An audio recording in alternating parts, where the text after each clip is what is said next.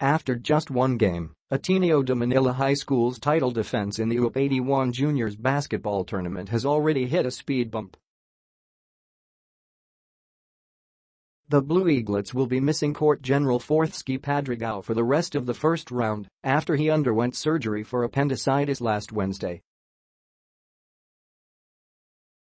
According to Padrigao himself, his doctor advised that he shouldn't play basketball for what's left of the year. Sabi po ng doctor no basketball muna for this year, he said. That rules him out for Ateneo's next 6 games.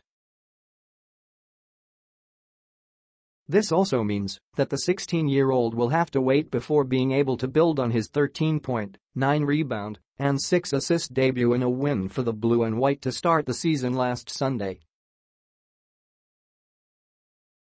A transferee from Adamson High School, he has been tasked to fill in the big shoes left behind by SJ Belangel, shoes that would primarily lead him into making plays for generational talent Kai Sotto.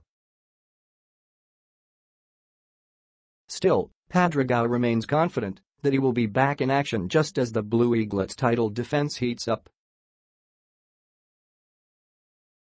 Hopefully, Ateneo ng second round, he said. When that time comes, he promises one thing and one thing only to the faithful over at Katipunan.